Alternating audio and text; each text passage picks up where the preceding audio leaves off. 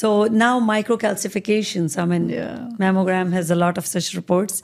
So why we focus on microcalcifications? We focus a lot of microcalcifications because it's the early detection of DCIS, which is the cancer, the pre-cancer stuff, is all about calcifications, actually.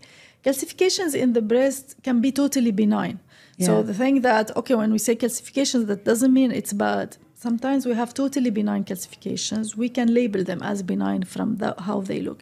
Sometimes we have very suspicious calcifications, and calcifications, they are inside the ducts. It's the necrosis inside the duct. So whenever there is a necrosis in a different way, we have this kind of ugly calcifications, and we can label them very suspicious. Yeah. A lot of the times we have indeterminate ones. They look fine, but, it's distribution. They look linear.